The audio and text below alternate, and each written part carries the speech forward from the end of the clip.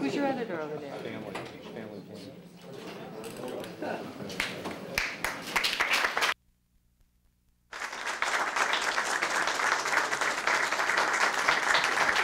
Well, please be seated. And thank you very much. Be seated. Members of the Congress and distinguished guests and ladies and gentlemen, welcome to the White House on this day of recognition and appreciation of America's German heritage. In 1683, a small group of German families set out on a journey that took them from the Rhine River in Germany to the Schuylkill River outside of Philadelphia. And there they established what became a rock-steady foundation for the 7 million countrymen to follow. Now, over 300 years later, the United States and Germany stand united as partners, allies, and most importantly, friends. And today, German-American bonds of friendship are stronger than ever. One magnificent symbol of the bonds that tie our two great peoples together is the German-American Friendship Garden. That symbol of internally renewing growth and strength will be dedicated this autumn here in the Capitol. In its growth, our own commitments to the well-being of America and Germany shall be cultivated and nurtured. For 40 years, our shared principles of democracy and liberty have nourished and sustained one another, and due in large part the resolve of the Federal Republic of Germany and the commitment of its people to democracy and freedom, our negotiations with the Soviet Union proved successful, and I was able to sign the INF Treaty with Chairman Gorbachev. Unfortunately for Germans as well as Americans, a horrendous scar continues to mar the hopes and prospects of a united Germany, free of totalitarian shackles. I'm speaking, of course, about the cruel and unnatural division of Europe and Germany, which is symbolized by the Berlin Wall. The wall that stands as a gash, dividing those who hope and those who despair, those who are free to do as they may and those who do only what the state will allow. About a year and a half ago, I stood at the Brandenburg Gate and called for the removal of this evil wall. And now, once again, I implore those in the East to remove this stain on human decency. The greatest flowering of moral, spiritual, and economic growth ever witnessed by this universe is being experienced by those who are truly liberated and who are truly free. Release those bonds, and someday there will be one united and free Germany. And the United States will be even further enriched by the great German people. So I thank you all. God bless you all. And now, I think maybe we could have a few words from President Vogel of the German Bundesrat.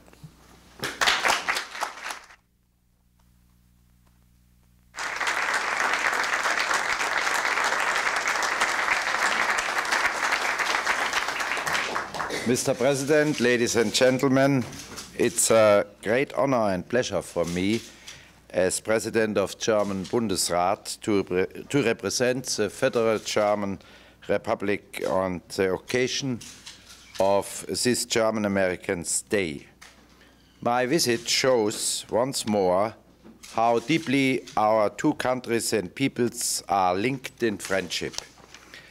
I am delighted, Mr. President, to meet you again after the pleasure to welcome you at Hambach Castle in my state of Rhineland-Palatinate in June 1985 during your official visit to the Federal Republic of Germany.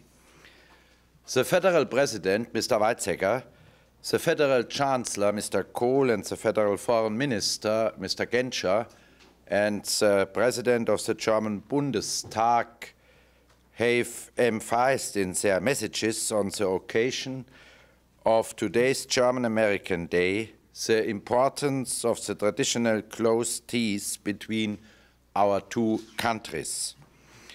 The presence of the American forces in Germany is a convincing token of this friendship. Ramstein is just another example for the determination of our American friendship to stand up for us. The American nationals who have lost their lives in this accident have stood for this friendship.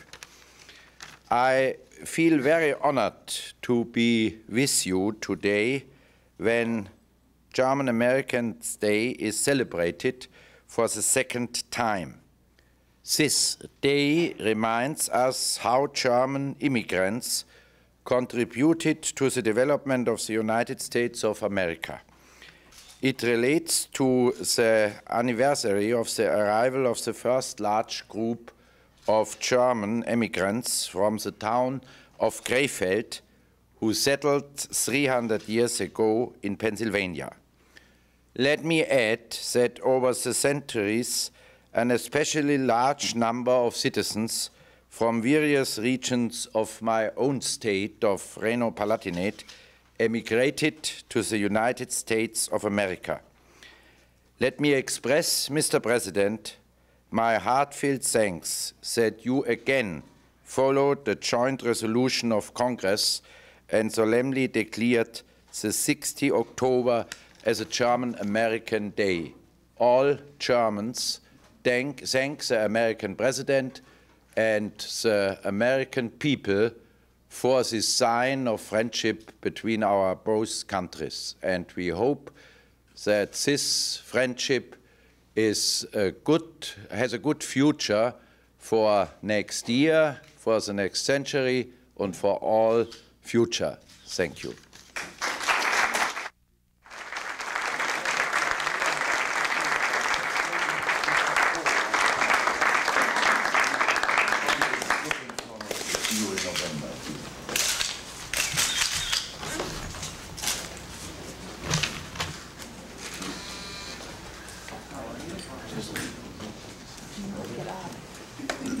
Mr. President, honored guests, representatives of the German American community. German Americans throughout the United States are with us in spirit today, Mr. President, and we proudly witness the celebration of you signing the proclamation declaring German American Day. Our hearts are filled with pride, and we consider the positive influence of both the humble German Americans and their descendants, and of the growth and development of our beloved homeland, the United States. Mr. President, we also appreciate everything you have done to maintain and strengthen the ties of German-American friendship.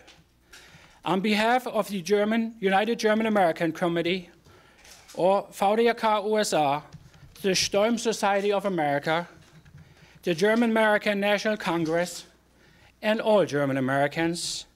And as a token of gratitude, it is my pleasure to present to you, Mr. President, this beautiful Hummel from Goebel called Harmony in 4 parts. This fine work of art is dedicated to you and inscribed, German Americans thank President Ronald Reagan, October 6, 1988. And, Mr. President, I'd like to thank you, say farewell, auf Wiedersehen, and God bless you and the First Lady. Thank you very much.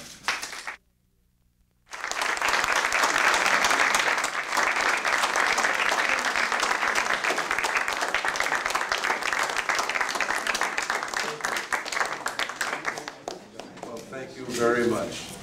Well, I'm just delighted to have this and greatly honored. And on a lighter moment, I spoke about the gash, the scar, the wall through Berlin. On a lighter moment, I am going to tell you of a story that I understand is being told behind that wall.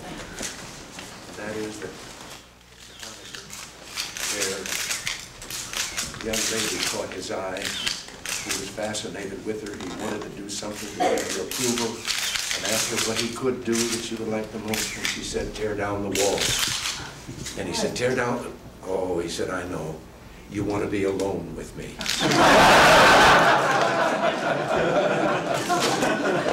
Thank you very much.